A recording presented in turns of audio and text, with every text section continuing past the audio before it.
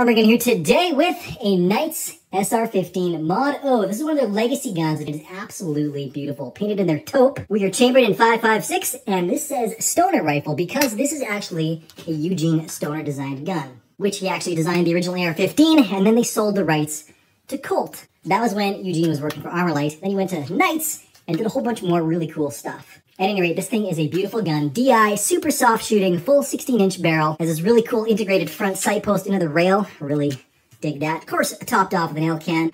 It's a super slick and lightweight Duramag. Abby controls kind of throughout really well, except for bolt holes. But we do have a bolt release up here. I've also added in Radiant Talon safety selectors and charging handle. And look at this trigger pull.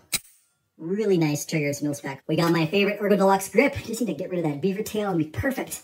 And Voltor stock, which actually I think suits this thing real nice. Just a beautiful, beautiful gun.